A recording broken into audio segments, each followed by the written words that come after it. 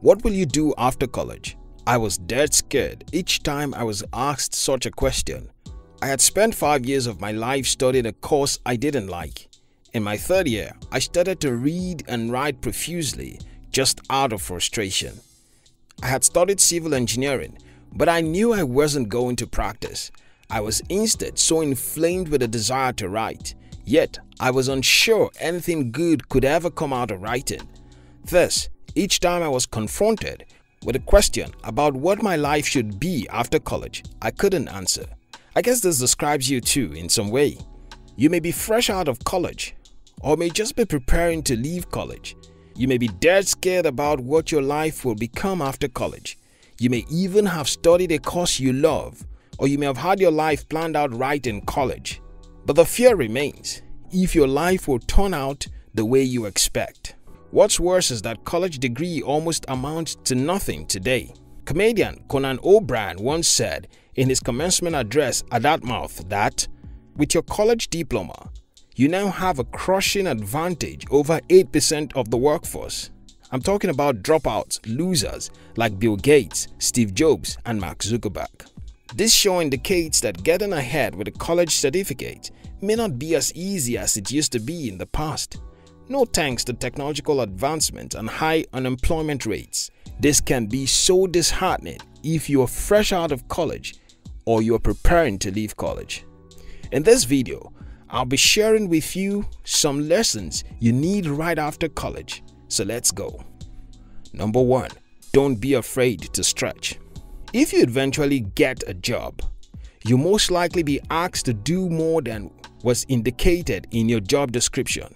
Instead of complaining about why it's not your responsibility, but willing to see this as an opportunity to stretch. Your first job may not be as enjoyable as you imagined it to be, but seeing it as an opportunity to learn will help you in the long run. Wayne McNeil, Chief Legal Officer of Extra Space Storage, said, "You'll be asked to take on tasks other than what was listed in your job description. Rather than complain, look at it as a new learning opportunity. This is a chance to develop new skills and become more valuable to your employer. Being willing to do more than is required of you at work will open you up to more opportunities, maybe not in the same company, but somewhere else." Number 2. Your degree doesn't quite matter. Experience is more important. I write for a company now, yet my degree is not in journalism. I hold this job out of my experience, not out of degree. You see, the labor market has made a drastic shift from degree to experience and is successfully putting experience over college degrees. For example, you'll probably marvel that the IT guy who works part-time with your company earns much more than you who work full-time in the same company. Why is that? His experience is needful for the moment, and as such, he is paid based on what he can deliver. Getting a degree is good, but a degree isn't all there is anymore. Brandy Evans, founder and CEO of BDE Ventures, noted that many industries care more about your abilities than where you went to school. Many college graduates think their degrees means they can instantly get a job in Silicon Valley. As someone who took the Zuckerberg path and dropped out, I've learned that our society has moved to more of a "what have you accomplished" than a "where did you go to school" mentality. A degree is nice, but you need to show real-world skills in competitive fields like marketing. If you have nothing to deliver, today's world has very little to offer to you. Your success in today's world is much more dependent on your experience than it does on your degree. Value your degree, but value your experience and expertise much more. Number 3.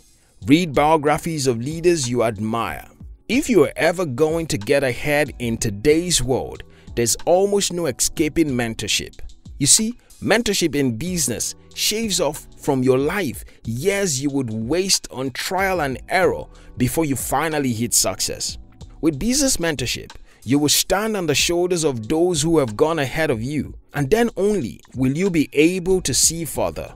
Popular speaker and author Anthony Robbins once said that if you want to succeed in life, Study the lives of those who have succeeded and copy what they do. If you are scared about how you will succeed after graduating from college, learn from those who have succeeded. You don't have to pursue a successful man to compel him to mentor you. Start to read the biography of successful or even failed people. I have read a couple of biographies in my field, and I have seen how just reading those biographies taught me things I would never have learned on my own. As a result, I can tell you what to do and what not to do in my field. Reading biographies and memoirs of successful people will not always save you from your challenges, but it will teach you how to handle those challenges. Content creator Sharon Kumar, the creator of the popular comic Space Junkies, said, "I read biographies of my heroes so I could stretch my imagination and empathy. That's how I progressed and how I think anyone can too." For any area of your life where you want to be successful, there are tons of biographies of people in that area you can learn from. This is part of your learning process as you seek to make the most of life after graduation. Number 4. Don't be afraid to try new things. This is one of the mistakes I made when I left university. I was told by everyone to play it safe. Although I had always wanted to start businesses, people around me told me to stop. I was dead scared to take risks. I listened to the world, and for a time, I didn't make progress. As soon as I realized I was not going to get permission from anyone to do what I wanted to do, and I started to do those things, I made progress. Listen, if you have a dream you've always wanted to achieve, you will find people even among those you love who will tell you it can't be done.